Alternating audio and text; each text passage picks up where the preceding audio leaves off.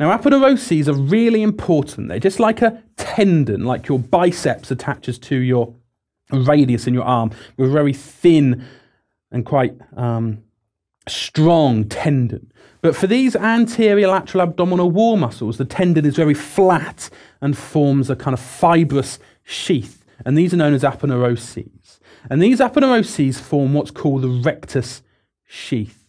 And on the body plan, we can remember that we've got the midline running down here, and then we've got our semilunar lines. Remember those semilunar lines from the surface anatomy talk? Well, these semilunar lines form the lateral boundary of a structure known as the rectus sheath. We can see them here where we've got the midline, and we can make out the indentations of rectus abdominis, and then we have the semilunar lines here. And these form the boundaries of what's known as the rectus sheath. This is formed by the aponeuroses from these muscles coming around and interdigitating around rectus abdominis to unite in the midline. And we can see this here. Now, this is a particularly complicated image, so I'll have to take some time in explaining it. But what we can see is a transverse section through the abdomen. So it's like someone's just chopped me in half, and you're looking down onto the cut surface. So we can see what we have is the posterior aspect, which is down here. So this is at your back. And then here, this is anteriorly here. So that's where your umbilicus is. This is in the midline here. So this is where your linea alba is going to be located. And what we have radiating from the posterior aspect are these anterolateral abdominal wall muscles. We can see we have three of them again. We have 1, 2, 3. We have our external oblique, internal oblique, and transverse abdominis. We've got these three muscles. But what you notice is the actual muscle tissue, which is here in orange, doesn't run all the way to the midline. The musculature stops just before it gets to the rectus abdominis muscle here. So this is where we find our semilunar lines, just here.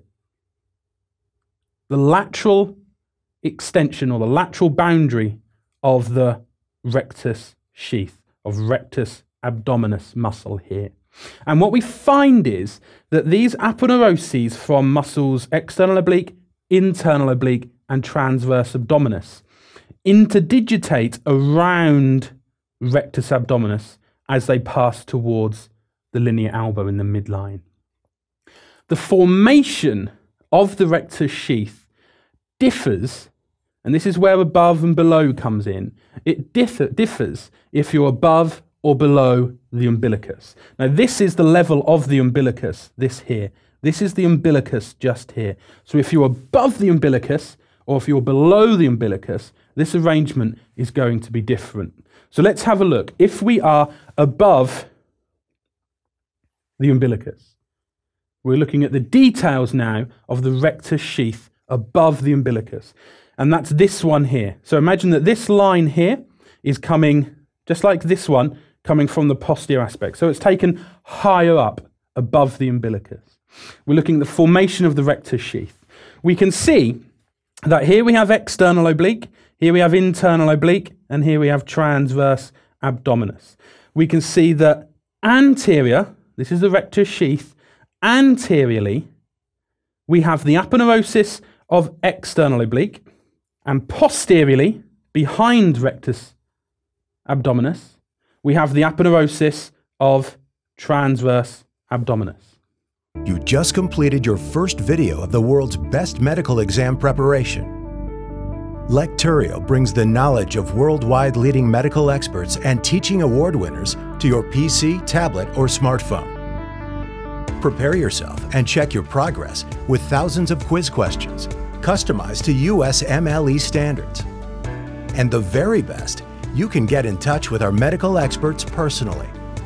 Visit Lecturio.com now and continue with the most inspiring medical education around the globe, anytime, anywhere.